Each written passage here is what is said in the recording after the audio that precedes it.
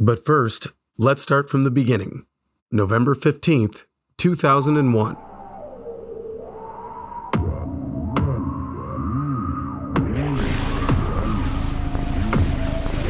The original Xbox is released in North America. In the years leading up to the launch of Microsoft's debut console, the top of the gaming food chain was controlled by Sony and Nintendo, leading the market with machines like Super Nintendo, N64, Game Boy, PlayStation, and, within the year prior, the almighty PlayStation 2! Despite the stranglehold that Microsoft had on the personal computer market, Bill Gates and co. had some stiff competition in the gaming bazaar.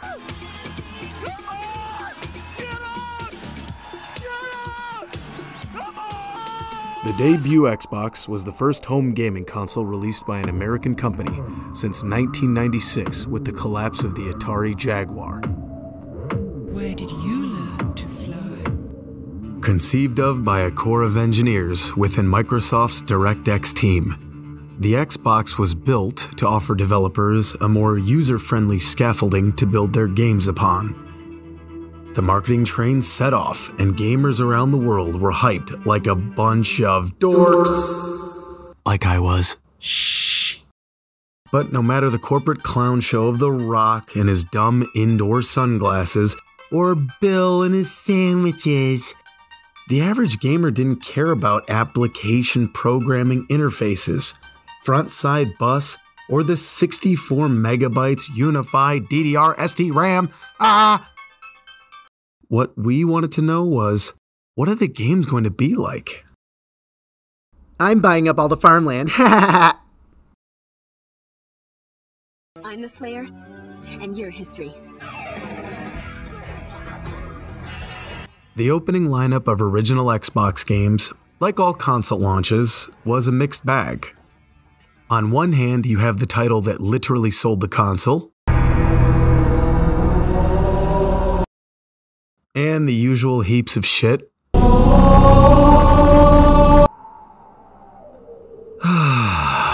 Anyway, Halo Combat Evolved was Bungie and thus Microsoft's answer to the world's question about what this new console and its big dumb controller brought to the table. In the wake of Halo's continued success, plenty of fun little diversions graced the Xbox, with titles like Fusion Frenzy and Tony Hawk's Pro Skater 2X being fun to pop in from time to time. And as notable as Halo's success was for the upstart gaming brand, the Xbox needed more than one title to give it legs. Sandwiches. Hailing from the frozen north of Montreal, Quebec, was the little studio that could. Ubisoft Montreal. Good name, guys! While their teeth chattered and the chill kept their French-Canadian nipples pointy, the studio was cooking up what would become the Xbox's next killer app. A game that turned heads at retailers all over. A game that helped evolve video games from a greasy basement-dwelling stereotype into a respectable medium for experiencing art firsthand. That game was Splinter Cell.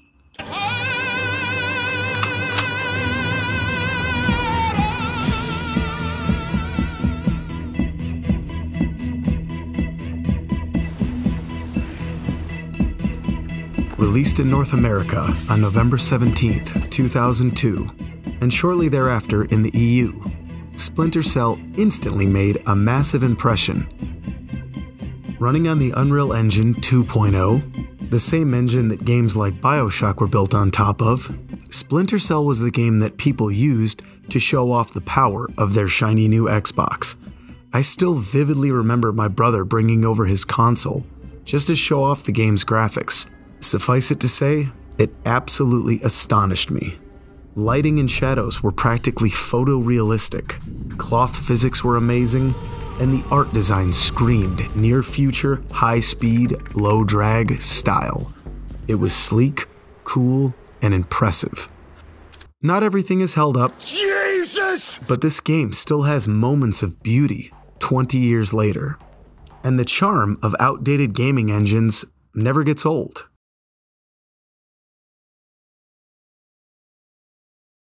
Now, Splinter Cell has the usual gadget, ammo, and health icons, which is well and good. As you can see here, we have access to our lockpicks, first aid kits, and weapons.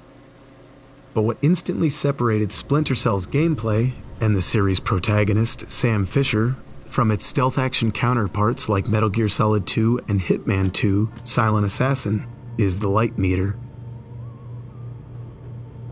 Seen here, this little box gives you the ability to determine how much camouflage the environment itself gives you. If the line is in the white, you're completely exposed. All the way in the dark green, you're totally cloaked. This was a revelation in the genre, so much so that it directly influenced the camouflage index in Metal Gear Solid 3, as well as the character index in Manhunt. On the topic of darkness, the capability to stalk your prey and anticipate their movements before pouncing was cutting edge at the time, and is still as thrilling today as it was 20 years ago. Though the series and the stealth genre blossomed in the succeeding years, I still get such joy from the simple loop of taking my hostage and knocking him out with a well-placed pistol whip, donning night vision goggles, clinging to the walls, shimmying from gutters high above the ground, hanging from overhead pipes,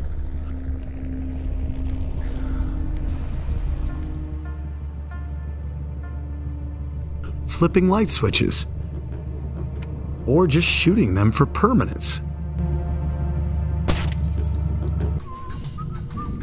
And my personal favorite, performing a jump split hammer fist, like my boy, Jimmy the King.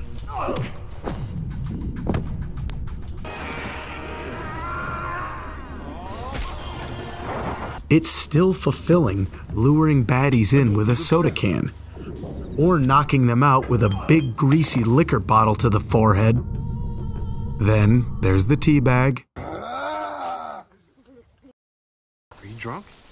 Yes, but listen. Traversing the sneaky sandbox is simple, but beautifully layered. Fisher's ambulation is divided simply between an upright gait pattern and crouch walking. Crouch walking, naturally, is for keeping a low profile and creeping up on unsuspecting foes. Walking upright isn't totally necessary, but you can do it. Running around upright will get you around quicker, but if you're trying to be stealthy, this is like putting sleigh bells on your genitals, also known as Thursday. Additionally, for some reason, you can roll around. Okay, why not? Then there is the lock-picking mechanism, a mechanic often imitated, never duplicated. Simply rotate the right thumbstick until your controller vibrates and hold that spot until the pin tumbler pops. Unlock the correct amount and you're in. So simple, so satisfying. Other gameplay mechanics included using an officer for his eyes to pass a retinal scanner check and listening in on secret conversations via the directional microphone. The classic example is in the Georgian Defense Ministry, where two baddies share an elevator chat and Sam must record the audio from the shadows. And that's just it. All of these little mechanics by themselves aren't anything uber fancy in today's world of gaming.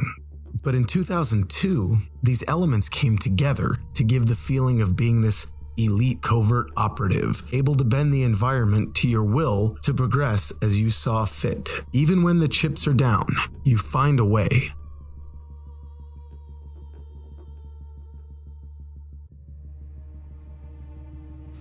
take this clip for example. I come into this office complex, shoot out the security camera, and try this door. Realizing it's locked, I select the right tools and get to work. As I'm fishing through the tumblers, I hear another door opening on my right. Knowing I'm about to be caught, I work as fast as I can to pop the lock. As soon as I do, the alert music begins to play, and I know I'm in combat now. Instead of quitting, I think fast and dip into the room, flipping the light switch off. Now the tables are turned, and the enemy is entering my web. He runs in hastily, and with his back turned, I deliver the Electronon sleeping pill. I make sure to turn the lights off again and hide the body, in case his friends come snooping. Although this is one particular example, Splinter Cell is chock full of these little scenarios where quick thinking and calm decision making give the game its unique flavor.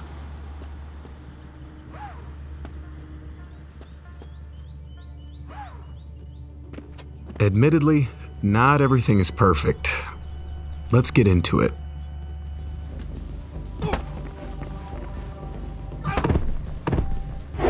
What do you want, boob? With your hands up. Aside from little visual quirks like those seen here, Splinter Cell doesn't suffer from any truly game-breaking bugs that I've ever encountered. These were the old days when you bought a game that didn't require a year of patches to be considered playable. The frustration with Splinter Cell lies within the heavy dose of trial and error. As mentioned previously, sometimes when your sneaky plans go awry, it can be fun to adapt to a kinetic situation on the fly. But oftentimes the pain of this trial and error is illuminated by some questionable AI programming, some really dodgy climbing, mantling, and platforming controls, and third-person shooting mechanics that just plain suck! On AI programming, there's a level that takes place on an oil rig off Georgian waters in the Caspian Sea. American military jets are, in short, bombing the place to shreds, and enemy foot soldiers are frantically running around in the chaos.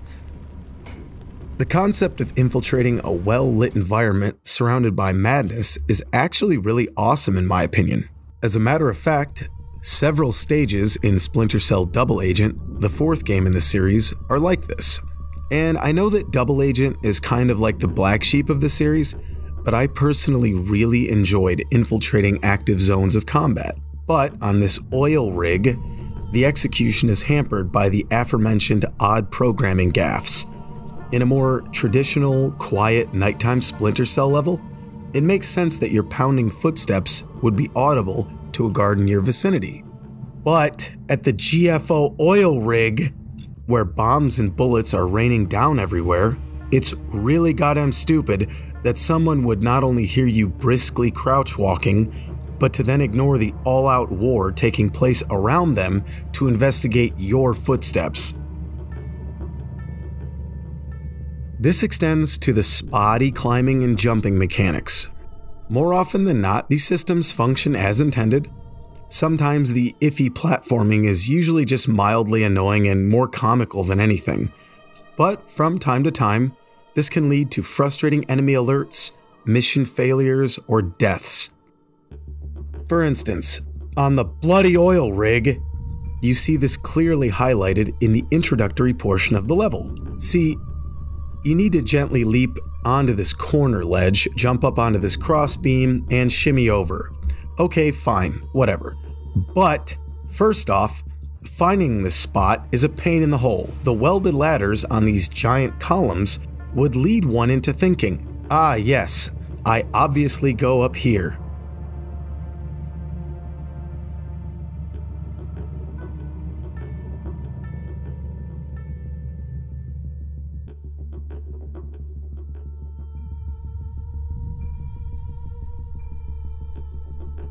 Then after several minutes of faffing about, you eventually end up on our precarious corner. Just make sure that when you jump, you land softly because God forbid you land with knees extended.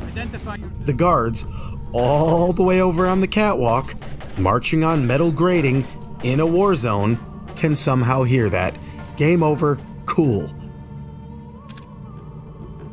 But, okay.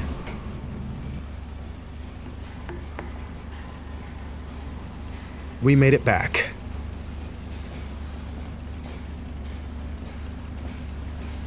Ah, we've landed softly.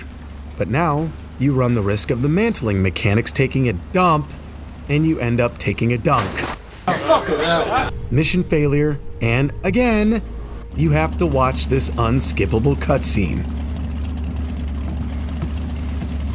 Wow, people walking up some steps. Back to the corner with us. This isn't as prevalent as my other chief complaint with the original Splinter Cell, the shooting mechanics. To be fair, this is a stealth title first and foremost, and frankly, my favorite stealth action games are the ones that you can complete without killing a single person, like Dishonored. If you are to play a game where ending a life is an option or unavoidable, which happens a few times in this game, I prefer getting in nice, close, and quiet. Even in a game like Splinter Cell Chaos Theory, the third title in this series, where the shooting mechanics were significantly improved, I much prefer to sneak right on by, or engage the enemy with my trusty combat knife to correct them, sir. But in the end, it's a video game, and sometimes it's just fun to blast your way out of a sticky situation. And to that point, the shooting in this game is balls. It stinks. Even simple tasks like shooting out lights or cameras require Sam to pause, let the 4-point aiming reticle shrink around the center sphere, and then shoot. Even with this patient, measured approach, your shots will often miss, causing you to waste precious ammo. Fighting human enemies armed with rifles with your little pea shooter is a massive pain in the nads. It just feels so stilted and mechanical. Sam just kind of has to crouch and pepper a bad dude until he prevails. You lose a ton of health, and it takes several rounds to incapacitate someone, if you can even hit them. And look, I'm all for a splash of realism in games, and anyone that shoots pistols consistently can tell you that it's nowhere near as easy as using a long gun with a full-length barrel. However, the real FN57 has relatively low recoil and allows for really fast follow-up shots, and the rounds travel at roughly 1,800 feet per second with a 50-yard flat trajectory. However, I know that this isn't real. It's a video game. But a video game where you point guns at stuff shouldn't suck when it comes to pointing guns at stuff. Speaking of long guns, Sam's arsenal includes the SC-20K, a legally distinct F2000 bullpup rifle, which just means the magazine is seated behind the trigger, chambered in 5.56. Whereas in the other titles in this series, where you have the SC-20K off the rip, in the first Splinter Cell, you don't acquire the weapon until you reach the 4th level, taking place inside of CIA headquarters at Langley. Not only is this the point at which you procured this new weapon, but you're sent into this level without even your sidearm, as you are under a strict no-kill policy. So, finally going hands-on with a rifle that fires special, non-lethal projectiles is great at first. The no-kill rule is still in effect, but bullets should always be your last resort anyway. The rifle can launch airfoil rings to stun or knock out an enemy, sticky shockers, which completely incapacitate a foe, sticky cameras for surveying your environment from a safe distance,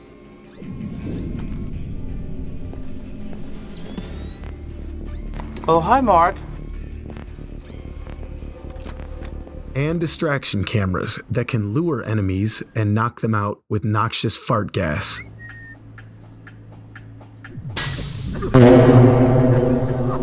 Although the rifle's design is sleek, and it would eventually, in later Splinter Cell games, be highly modifiable and really fun to use, shooting this thing in the original game is like launching Yellow Jackets out of a mini fridge. This usually isn't a massive problem when popping light bulbs, and even sniping a still target is solid, but man, oh man, it sucks when you get into a shootout. You can alternate between semi-automatic and fully automatic. Okay, neat. But despite this being a rifle with a 16-inch barrel, Sam still has to crouch and hold still to take an accurate shot. Fully automatic fire is useless at any distance outside of kissing range. Just don't bother. Unless you love kissing. Yeah, you love kissing, don't you? Semi-automatic fire should be crisp and smooth, but nope. Just like using your sidearm, it's stiff, clunky, and oftentimes inexplicably inaccurate. With both firearms, I can land some pretty slick shots occasionally, but I always feel like I got kinda lucky, as opposed to being rewarded for mastering a skill.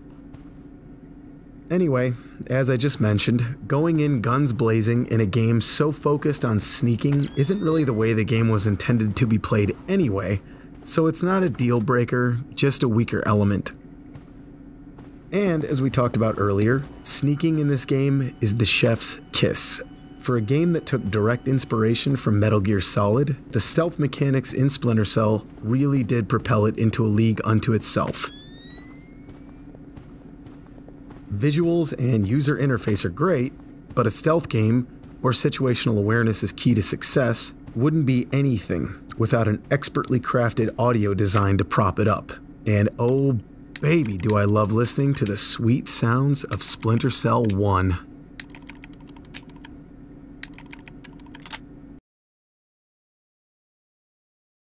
Goody.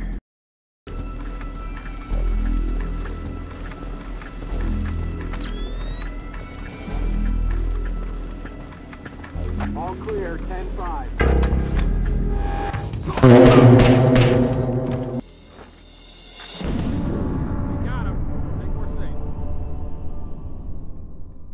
Composed by Michael Richard Plowman, Splinter Cell's soundtrack is a still blend of understated atmospheric electronic melodies, punctuated by hypnotic vocal chants, and supported by an orchestral symphony that is, admittedly, forgettable.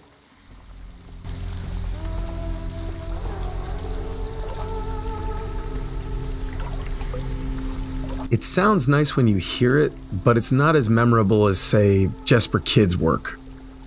The soundtrack is subtle, which, for a game about being a totally anonymous sneaky man, is appropriate. This leaves room for the Foley work and the voice acting to breathe.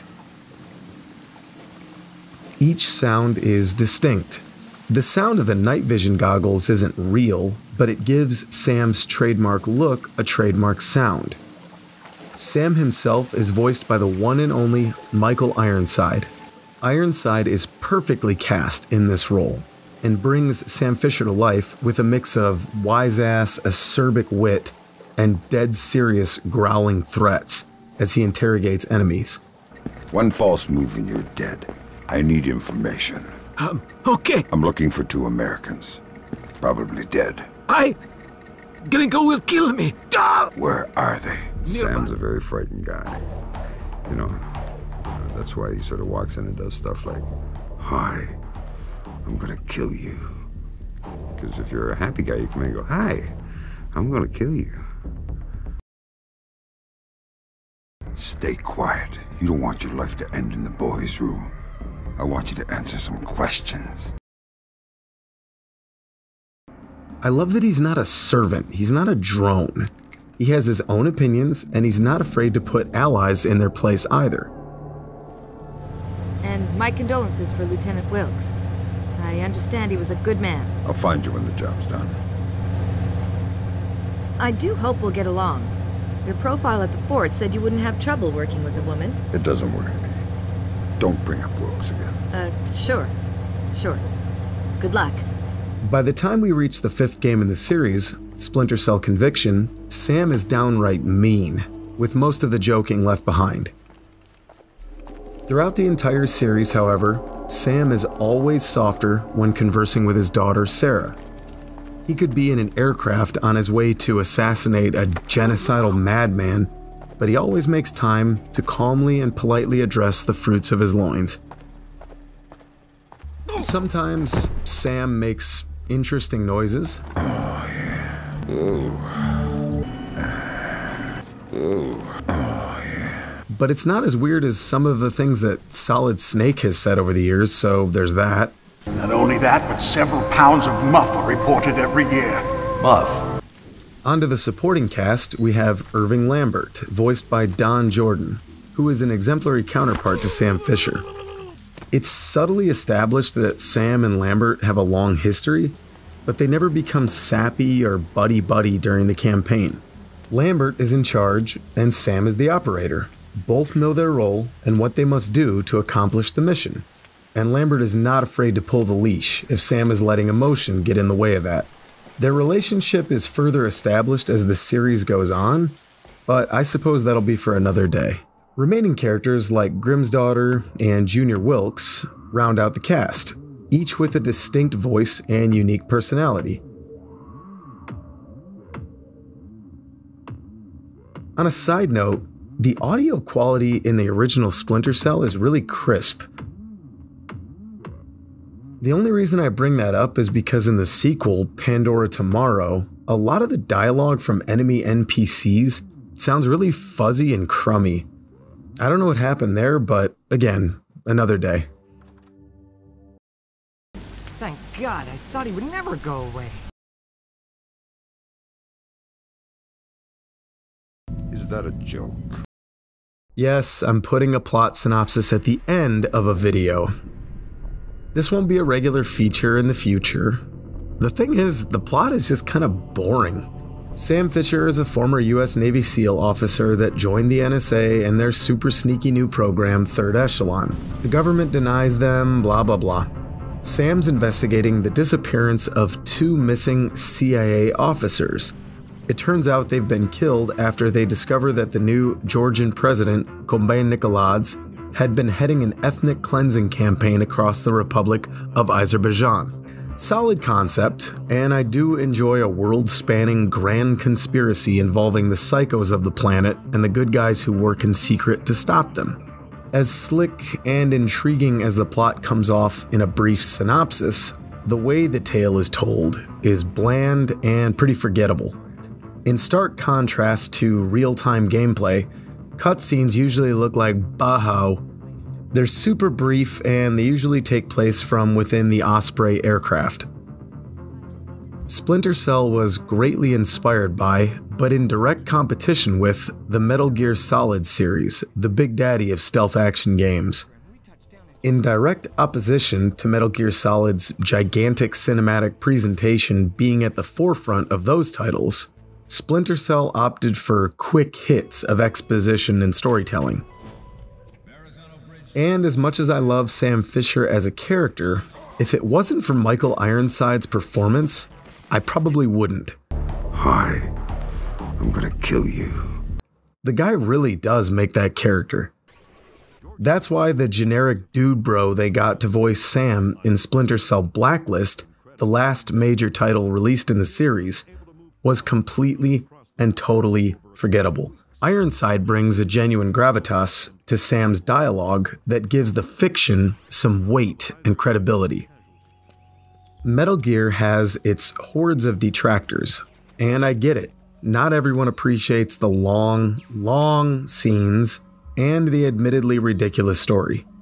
However, I could easily list 10 characters from Metal Gear that I loved dearly, and the reasons why. They're just so memorable. I mean, Jesus Christ, just Google the sorrow from Metal Gear 3 and you'll see what I mean. With Splinter Cell, former Soviet bad guys are psychos that want to do bad stuff, the Chinese are involved, and the sneaky team of sneakies is going to stop them. A support character dies about a third of the way through the game, and it has nearly zero emotional impact. It happens suddenly in a goofy cutscene and passes like gas in the breeze. The only reason I knew his name is because I've played this game so many times. The overall plot is just kind of eh. And that's why I wanted to save this summary until the end of the video. I didn't want to cast a shadow over the game from the outset, especially if you're new to the series. I didn't want to give the wrong impression, because this isn't the point of Splinter Cell. Even though the characters would certainly become more meaningful in later games, which is a check in the win column for Splinter Cell Double Agent, In the original, the plot is not nearly as important as everything else I've discussed in the video preceding this section. And that leads us to the final topic.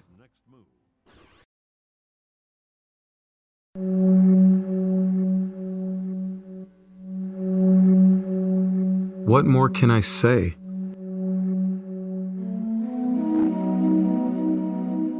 Splinter Cell is a monumental achievement in gaming. It won several Game of the Year awards when that used to really mean something. It garnered a 93% on Metacritic. It sold at least over 6 million copies, and who knows how many used, untracked copies that have been passed around over the years. The Xbox, like all major business ventures, was a potential financial disaster waiting to happen for Microsoft. Games like Splinter Cell are one of the major reasons why the console not only succeeded in its infancy, but one of the reasons why the Xbox is still one of the 3 major gaming brands globally. But to me, personally, Splinter Cell holds a very special place in my heart. Not only is it just a purely fun video game to play even after all these years, and really, it truly was a joy to play through this game again for this retrospective. But the association I make with this title is one of a simpler time. It reminds me of spending time with my little brother. It reminds me of friends who I no longer know. It reminds me of being a kid. This was before the crazy years of high school and smoking bud and chasing girlies and driving cars and playing in bar bands, and all the way on to these so-called grown man years of getting married, graduating college, having kids, and eking out a career. I have grown-up fears too. I fear finding lumps, my eyes well with tears when I imagine helping my dogs cross the Rainbow Bridge. I hope my car makes it another day. COVID, riots, inflation, I mean, Jesus Christ. Adulting, right? The days of the original Splinter Cell were before all that. It was in my last dwindling days of innocence, where the only worry was writing notes to your crush, riding your bike, sipping soda, holding onto your CD player just right to avoid skipping the disc. As difficult as it may be sometimes, I'm very grateful for these years. Not everyone I knew from this era is around to enjoy them. As I sneak my way through the levels of Splinter Cell 20 years later, I remember that time. I'll hold those days and those memories close to me. Forever. And there's the teabag. One more question, Sam. What about the rumors there is a sequel in the works? Have you signed on for Splinter Cell 2? Unfortunately, I'm not authorized to discuss those matters at this time.